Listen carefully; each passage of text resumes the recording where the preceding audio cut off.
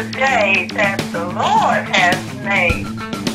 We shall rejoice and be glad in it. Hallelujah, hallelujah. To God be the glory for all the good things He's done in our lives.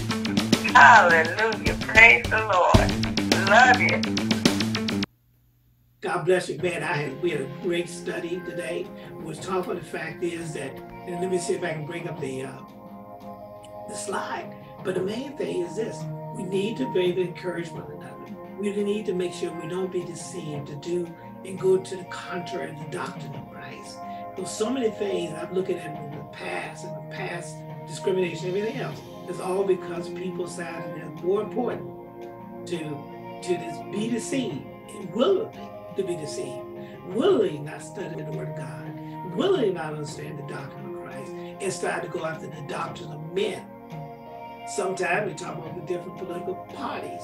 We'll go with the things of a political party where it's okay to hate, it's okay to discriminate, it's okay to do all the bad things. Because you think about it, some of these political parties, starting all the way from the Atlantic slave trade, starting all the way from 1776, starting all the way when this first country brought in slaves or brought in indentured servants, and said those things that do atrocities toward mankind. All to bring in division, all to bring in strife. And then all of a sudden went through the slave trade, the sex plantations, the atrocities, the brutalization. It's just not acceptable and contrary to the doctrine of Christ. And I'm trying to sit there and say, for you, let us do the things that make for peace. Let us do the things that puts into the doctrine of God. So that's what the study is about today. The fact is, let's not be duped, because so many people have been duped, so many people have been deceived, so many people have been lied to and tricked to do things and ignore the teaching of Christ. I'm saying is, let's see and I'm just saying it right now, go by what the Word says. Does the Word tell you to discriminate? Does the Word tell you to hate? Does the Word tell you to not forgive? Or does the Word tell you to forgive? Does the Word tell you to love? That's the doctrine, the teaching of Christ. And if you're operating outside of that, and you feel that it's okay because you're approved by man, I'm telling you, it's not man that's going to get you eternal life. It's not man's doctrine, it's not political party, it's not the color of skin, but it's the love of God. Follow the doctrine, people. Study to show yourself approved unto God, and it'll make a difference. Hey, have a great, happy Father's Day. Enjoy Juneteenth tomorrow, 19th. Juneteenth, 19th. Tomorrow, reflect on it. Because a lot of bad things went behind those people getting to the point where they can celebrate freedom. And then that's appropriate to be able to have a day of celebrating the wrong, so that we can celebrate the right, and we're all free. And yeah, even though we had to make an amendment, we're all free, so that on the 4th of July, we can all say Independence Day. Every man being independent to choose. And God gives you the right to choose, and that choice is life through Christ. Amen. God bless you. Appreciate you listening, and we'll see you when we see you. And don't forget to subscribe.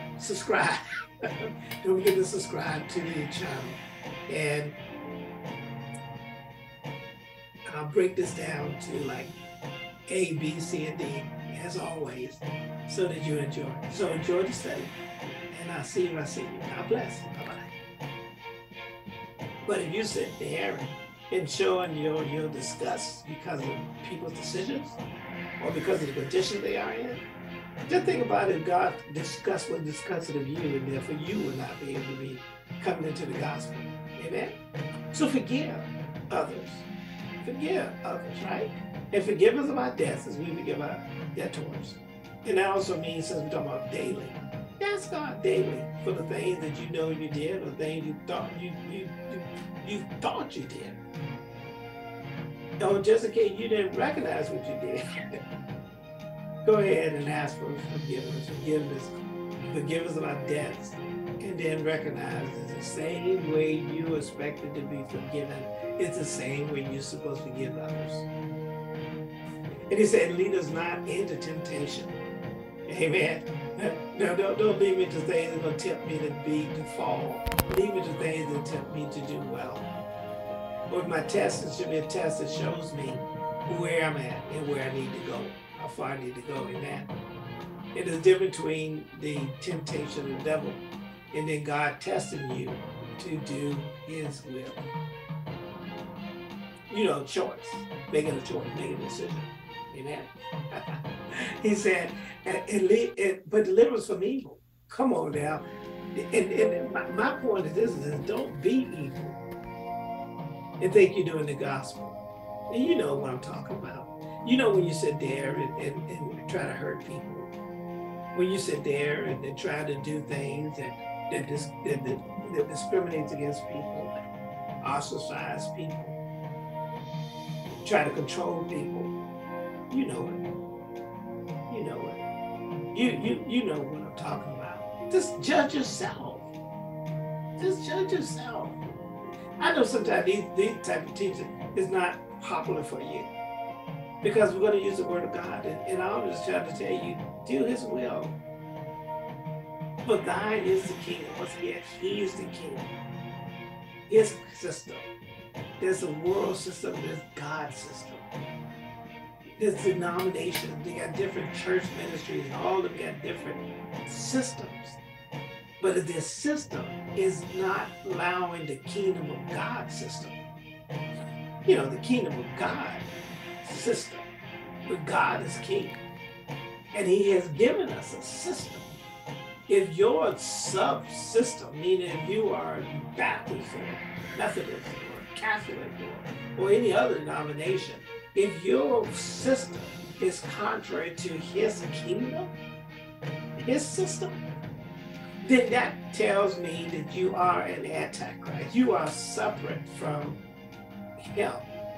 And you are under the system of the devil of this world. You make that decision. I'm just telling you. Either go God's kingdom, because it says thy kingdom, for thine is the kingdom. And look, some of us try to go for power of the world system, opposed to the fact is that the true power is God. He said, for thine is the kingdom and the power and the glory. If we're not giving God the glory, if we try to give ourselves the glory, if we try to give our flesh the glory, see what I'm saying? When we talk about nationalism and everything else, think about it. Listen to the word of God. I don't care about listening to me. Listen to the word of God. Preachers listen to the word of God and teach the word of God.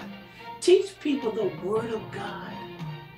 And if you know you got people that discriminate against other people, if you know you got people that kill other people, if you know you got people that hate other people, you know that, and you know that's not the kingdom of God, and yet you accept it, you endorse it, that means you're an antichrist, because you're not doing God's will.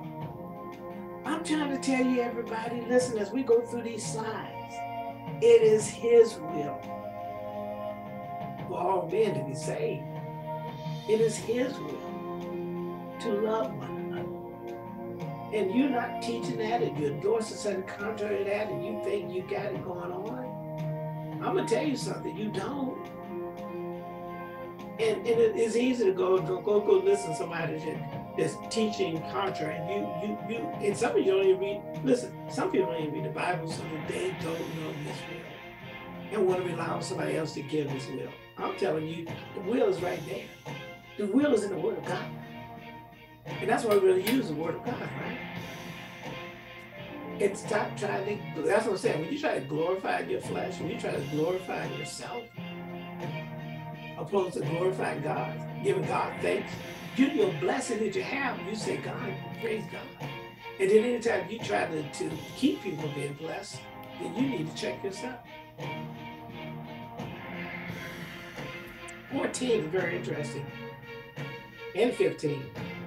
But if you forgive men not, he said first, For if you give men their trespasses, your heavenly Father also will give you. Meaning what? If you forgive people the trespasses, meaning you forgive people of their choice of who they are, their choice to reject Christ, their choice to do things their way in a different way, or whatever they feel is their way.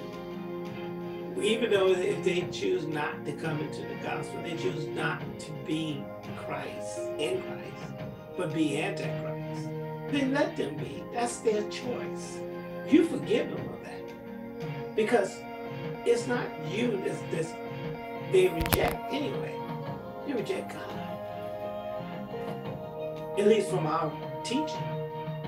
So you don't get offended with that. You just continue to just be you. Do you. Do you. And work on your areas. You know, the Bible says work out your own salvation. Work on that. Teach your children to work on that. Don't force it on people. Because all you do is running people away. That's all that's happening. So if, he said, for if you give men a trespass, they'll also forgive you. That's bottom line. Forgive. So you can be forgiven. Because you're not worthy to come into the gospel. You know, I, on my own accord. So you just want to forgive others as well, right? Because he said 15, but if you forgive men not their trespasses, neither will your Father forgive your trespasses. See where I'm coming from? Why would you choose to not be forgiven when forgiveness is available to you? All because of somebody else? That's what you choose to do? Come on now. He said, if in 1 Timothy 2:4, you gotta understand, who will have all men to be saved and come into the knowledge of the truth? And the word is the truth, not your denomination, not your color of your skin.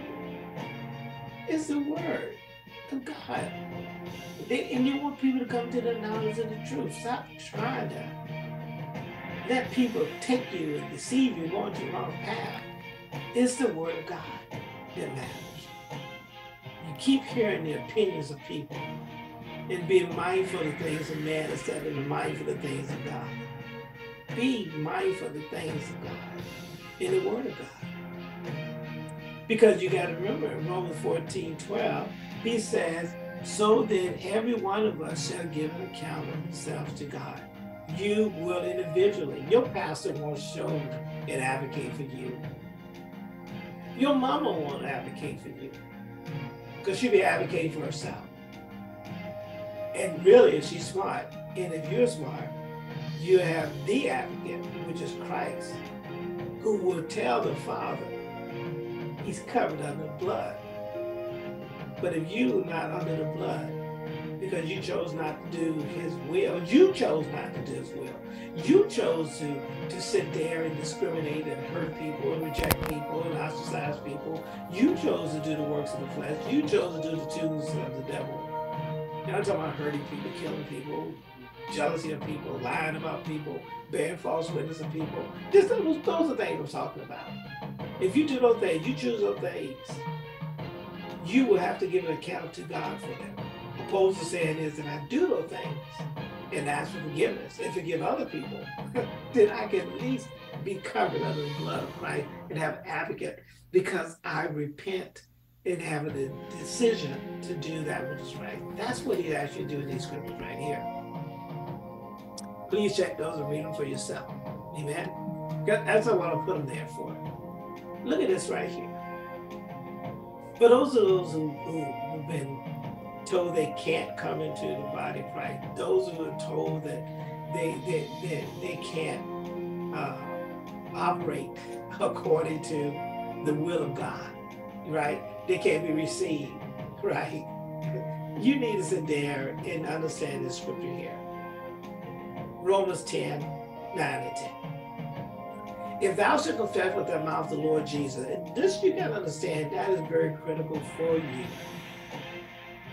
Is to confess with your mouth the Lord Jesus, and shall believe in thy heart, not in your head, but in your heart, that God is raised from the dead, thou shalt be saved. Did you see the conditions he put in there, though? Who's Lord in your life? Is Christ Lord of your life? Or your denomination Lord of your life? Or your parents is Lord of your life? Is the color of your skin the Lord of your life? Who's Lord? If you confess your mouth, the Lord Jesus, and that means his will, his direction, his path. He said, I'm the way, the truth, John 14:6, I'm the way, the truth, and life. No one comes to the Father but by me. But if you're going trying to come to the Father based on your flesh, based on whether you're black or white, based on the fact you're a Jew, based on the fact you're a Gentile, based on the fact of anything other than his will, you got to answer for it. And like I said, all the crowds and all the people that try to tell you to contrary to this word, they all going to be going before the God to going as well. The answer for the fact is that you didn't do my will. You didn't let me be Lord. You wanted somebody else to be Lord of your life. In some cases, you just want to be Lord yourself. But there's scripture saying that if you confess your mouth to Lord Jesus, meaning he's Lord. I'm tired of you sitting there, people trying to justify your behavior and still say that he's your Lord. Because the scripture said in 10, for with the heart man believeth unto righteousness, and with the mouth confession is made unto salvation. It's the heart piece that makes a difference. And letting him be Lord, because you confess he's Lord, makes the difference. If you're not following these conditions in your heart, not your head. A lot of people try to do it by the head. It's by the heart. Because look at this in Matthew 7:21. Not everyone that says unto me, Lord, Lord, shall enter into the kingdom of heaven, but he that does the will of my Father, which is in heaven. Many will say to me in that day, Lord, Lord, have we not prophesied in thy name? In thy name cast out devils? In thy name done many wonderful works? In verse 23, and then Jesus, Yeshua said, I will confess unto them, I never knew you. Depart from me, ye that worketh iniquity. I never knew you. I didn't know you when you sat there and watched people get lynched. I didn't know you when you sat there and allowed people to be discriminated. I didn't know you when you discriminated people. I didn't know you when you didn't bear good fruit. Because the Bible says that a tree is known by his fruit. I don't know you. That's what he's trying to say is, if you operate in the flesh, he said, I don't know you. And you can do anything, you can say anything, but it's what you do determines what he knows you, because he wants you to perform. Hey, that's Chris. Hey, God bless you, man. How you doing? And happy Father's Day, too. I'm waiting for your audio to come up. But while you coming up, I'm going to keep talking. Amen?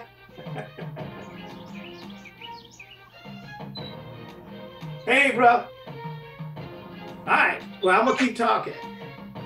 You hear me now? It says Chris is up. Hey, I'm trying to get in there, brother. Trying to get in. All right, brother. You just go ahead and just come on in and talk when you need to talk. I'm going to just keep on preaching this gospel, man. Yes, sir. Yes, sir. Come on. Bring it to me.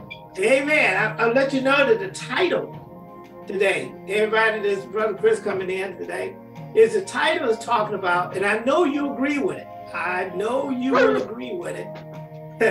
This is under baptism right here. It says, the title is called Duped, to ignore the teaching of Christ. And you know dupe means, right? You've been tricked and you've been deceived, right? Duped to ignore the teaching of Christ so you can judge and condemn others. That's the title. And what I was on, well, because of people sit there and try to do things opposite of Christ, I was reading the last one before I go to the next slide, is Matthew 7:21, where it says, not everyone that says unto me, Lord, Lord, shall enter into the kingdom of heaven, but he that does the will of my Father which is in heaven, meaning his will. Meaning, and I'm trying to say, in a lot of cases, we talk about, oh man, he went to club last night. Oh man, he didn't go to church in many years. Oh man, he didn't dress right. He didn't. That ain't the stuff he's talking about. Because you can repent on those things. You can work on those things because we can work on our sin. But the work we can't work on, of things we need not work on, is what we hurt others. The intent is to try to respect people and accept even their decision. They decided they don't want to go to choose Christ. We don't get upset or offended. We sit there and still treat them with love and forgive them. He says, so it says right 21, not everyone that says to me, Lord, Lord, shall enter to the kingdom of heaven, but he that does the will of my Father which is in heaven. Many will say to me in that day, Lord, Lord, have we not prophesied in thy name? Hey, Chris, you can put yours on mute while you're walking because I can hear the wind Okay. Yeah, you can put yours on mute. You can keep it on mute till you're ready to say something. God bless you. So once again, I read it says, not everyone that says unto me, Lord, Lord, shall enter to the kingdom of heaven, but he that does the will of my Father which is in heaven. The key to it is doing the will of the Father in heaven.